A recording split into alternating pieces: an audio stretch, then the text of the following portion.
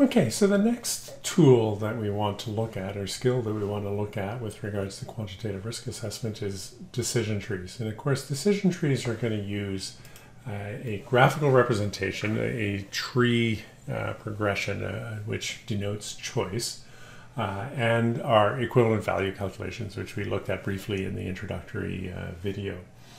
So it's well suited to everyday problems. Where we want to pick from one option or another, or to compare mitigation strategies and determine whether they're appropriate. So we set it up in a tree type diagram. I'll show the diagram here. And so we have a choice event where a choice is asked, and then we have a risk event, which would have to break down into probabilities. And then if we get to the end of our calculation, and each one of those would be associated with an equivalent value, which can then sum up to collective equivalent values as you move back through the tree. So it is a good set of calculations, but perhaps more importantly is that the thinking process that you have to go through in preparing the decision tree really puts you in tune with what the real risks are for your project. So regardless of how the numbers turn out, your awareness of the risk and how you can potentially manage that risk are enhanced considerably. So let's see an example. So in this case, we're looking at a crane option. So we're planning an activity that requires use of a crane. No big deal. Now we have a choice. We can either rent a small crane or a large crane, which you would think is just a technical choice as to how much it can lift, but it's not. The small crane costs less, as you would expect, $10,000 instead of the $16,000 for the large crane, but it is slower. As currently planned, the activity is not on the critical path, in which case, I know we haven't done scheduling yet, but if it's not on the critical path, slight delays are not likely to affect the overall project as far as delay goes. However, an analysis has indicated that there's a 30% probability that the activity will become critical, in which case any delays on that activity would delay the project. In this case, each day's delay in the activity will cost the project $5,000. Quite normal that delays cost money. The table indicates that the delay probabilities, so short, medium, or long, and their respective delays associated with whether you have the small or large crane, because one works slower and the other works faster. So what we want to do, because it's now starting to get sufficiently complicated that it's not obvious what the best choice is we want to use our decision tree to determine the monetary values, or the expected monetary values, expected values, with a risk-neutral attitude, and decide which crane we should book for the task. So let's build it out. So this is the same table we had on the last slide, and we're going to build our decision tree. So we start with our decision, and we have to choose between the small crane or the large crane. And we branch off into the two different directions. So then we have a probability impact. Is it on the critical path or is it not on the critical path? And that will matter, because if we're not delaying the project, then we're not going to realize the impact of that $5,000 a day.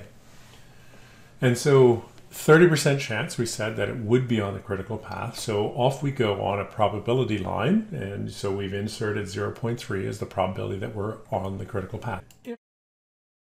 And a 70%, because it's 1 minus that. So 70% likelihood that we're not on the critical path. And that will take us off to the end of that particular arm. So if we are on the critical path, we have to concern ourselves with the delay. And there's a probability of how much that delay is, 0.2, 0.5, or 0.3 for a long, medium, or short delay. And so we have 3 branches off of the node reflecting the different delays. So we're on the small crane path. So a long delay would be 10 days with a probability of 20%. And that's right out of the table. And we can go ahead and look at the other paths in that line. So a medium path would be 5 days at 50% likelihood, and a short delay would be 2 days at a 30% likelihood. And of course, if we're not on the critical path, it's going to have 0 days impact to the project. It doesn't cost us anything, so we just go with 0 days. And then we fill out the same information for the other side. So the last thing we have to do is to actually calculate the equivalent values, or the equivalent monetary values. And of course we do that. We saw this before, that we have to take our probability and we have to multiply it by the cost of the, or the impact. And so we have our probability. And so in this case, because, unlike the easy example we saw in the introductory video, we have multiple probabilities that are coming together. So we have a 30% chance we're on the critical path and a 20% chance that we're in a long delay. So we have 0.3 times 0.2. So then we have to figure out what the value is. And in this case, it's $10,000 to rent the small crane and $5,000 per day of delay. So 10 times 5,000. And so we see that the monetary value, or monetary expected value for that particular branch is $3,600. And then we calculate the same thing all the way down our tree. For each of those lines, we figure out what the expected value is. Now, we still have another step because we have to roll that up towards our decision point. And so we can calculate that on node A, the equivalent monetary value, the equivalent value is equal to $17,650, whereas the equivalent value on the large crane path, or at node C, is $18,650. So we just have to remind ourselves, are we talking costs, in which case we want a lower value? If we're talking opportunity or benefits, then we want a higher value. In this case, it's costs. And so we see that the best option is the small crane. And so we make a decision to go with the small crane, and we know that our equivalent value is just slightly less than $18,000. So we're going to do one more example of a decision tree just to grow our comfort with it. In this case, we're going to look at a hypothetical automobile manufacturer who's considering which new car models to develop for their business. And so they've come up with 3 options. They can develop a gasoline car model, they can develop a hybrid car model, or they could do both. Now, depending on whether they perceive gasoline prices increasing, decreasing, or fluctuating, will change the profitability of those various options. And so what they've done is they've built this table which gives you the probability of each of those occurrences. So is gasoline price going to go up 50%? Is it going to decrease 30%? Is it going to fluctuate, estimated 20%? And then what they estimate their profitability would be, and this is showing in millions of dollars, depending on whether they pursue the gasoline only, the hybrid only, or do both.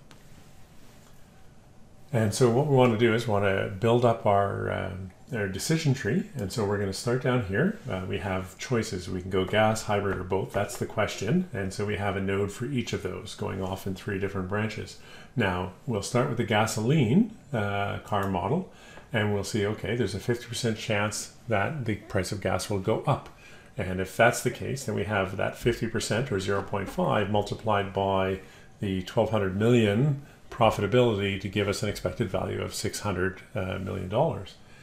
And then we do the same thing for the decrease at 30%. So 0.3 times 600 million, or 180 million is our equivalent value.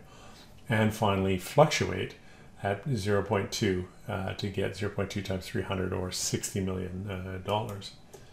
And so that gives us an equivalent value for the gasoline model choice of 840 million. And when we look at the hybrid, we'll roll that out, we'll do the same calculations. It comes up with an equivalent value of 800 million. And finally, if we hedge our bets and we go for both, we get an equivalent value of 650 million for the both option. And so because now we're talking about profitability or benefits, the higher the equivalent value, the better it is for us. And so we would look at these numbers and choose the 840 million equivalent value and decide that the gasoline option development was the best. And so that would be our choice. So that really is the nature of decision trees, and a couple different options. It's a good exercise to go through, and it will certainly get you thinking about your specific risk in detail and inform whatever your mitigation strategy should be.